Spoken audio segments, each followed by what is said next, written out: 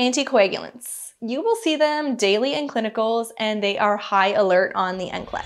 Heparin and Warfarin both prevent clots, but if you give them the wrong way or skip key safety teachings, your patient can bleed out. So what makes them different? And why are they often given together? Heparin and Warfarin are both anticoagulants, but they work very differently. Heparin is fast-acting and given subcutaneously or intravenously. It works immediately and is used for acute situations like preventing clot extension in a DVT or after an MI. Warfarin, also called Coumadin, is a slow-acting oral anticoagulant. It takes 2 to 3 days to reach its therapeutic effect and works on the extrinsic pathway of coagulation. This is why we often start both medications at the same time, and then once Warfarin reaches a therapeutic INR, heparin is then stopped. Both drugs are used prophylactically in patients undergoing surgeries like total knee replacements to prevent DVTs. And then when it comes to patient education, you want to share the following information. Use a soft toothbrush, no razors with blades, avoid straining during bowel movements, and report any signs of bleeding immediately. As a nurse, you want to monitor the INR for Warfarin and PTT for heparin. If you guys comment anticoagulant down below, I will send you the anticoagulant cheat sheet with drug comparisons, lab values, and patient teaching tips.